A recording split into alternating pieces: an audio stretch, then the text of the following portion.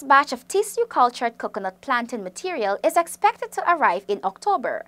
Chief Executive Officer of NARI has confirmed that the first batch of tissue-cultured plantain material for the coconut is expected before year-end. We have one of our staff members who is studying at the university in Mexico and working with the professor who actually developed the technology for tissue-cultured coconut plants.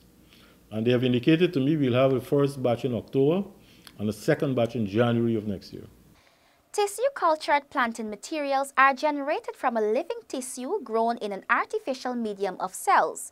The utilization of these materials is expected to catapult the coconut industry, thereby increasing production. When we start working on those, we'll be in a better position. After we've gotten the materials and before I suspect at the end of the year or early next year, to say definitively that, look, we'll be able to do tissue-cultured coconut materials in addition to what the nurseries will be producing. This is one of the many undertakings of NARI which will ensure that this crop becomes a major economic product within the agriculture sector, Dr. Homenot said.